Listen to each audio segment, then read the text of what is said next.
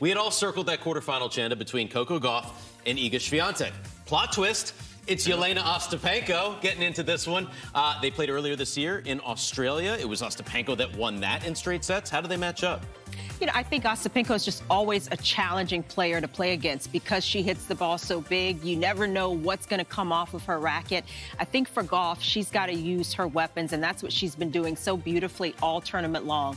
The serve is going to be critical. Ostapenko's been looking to step in and hit winners off both first and second serves, but Gauff has a big enough serve that she can keep Ostapenko guessing a little bit. She can keep her off balance. She can get some free points off of that shot.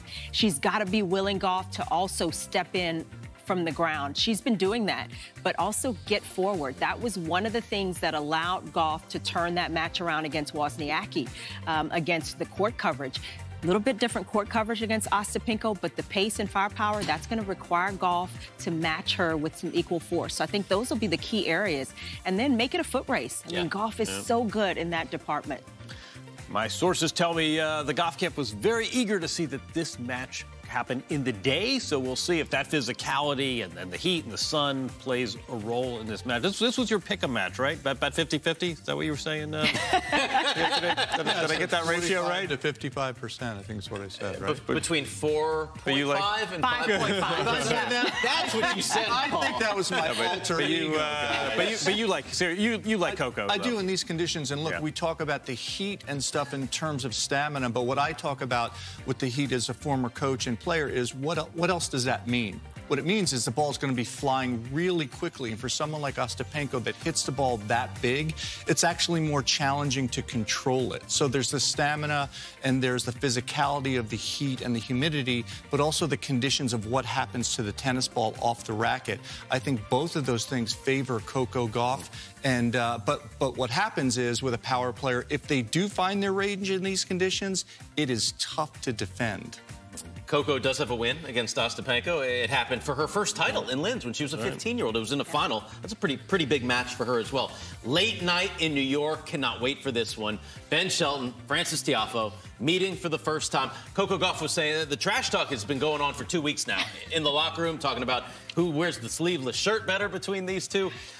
Paul, what are your thoughts on this match? What's going to make the difference? Well, I got to give the edge to Francis, right? Because he's been there. He's done that before. Now, the challenge is also the mental part of it is he's supposed to win. He's the older guy playing a younger peer that's following in his footsteps. So there's more pressure on Francis. And look, we see the joy in Ben Shelton's eyes when he plays. He loves the big stage. We're going to see that again tonight. But guess who else loves the big stage? Frances Tiafoe. It's going to be electric out there.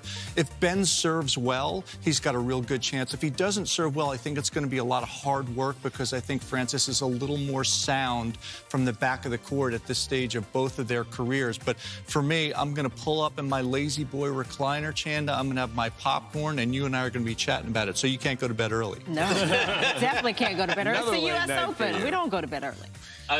By the way, Chanda, Frances Tiafoe's won 19 straight matches against lefties. How is that going to factor into this one? No, I think that is definitely an advantage, one that should make Tiafoe feel just a little more comfortable. I mean, that's always a tricky part for right-handers. They're not used to seeing spin coming from that direction. It's a different kind of spin. The matchups, you know, the patterns can have to change slightly. But I think for Frances Tiafoe, he doesn't have to really adjust his game a lot. I think he's going to look to go toe-to-toe in the serving department.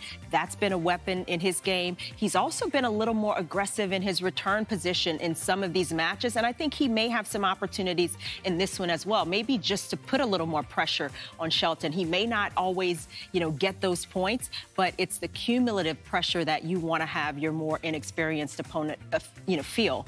And I also think the athleticism of Tiafoe, I mean, both these guys move incredibly well, but it will put a little more pressure on the Shelton volleys with Tiafoe and how well he can move around the court. So maybe Francis can get a few openings in those departments.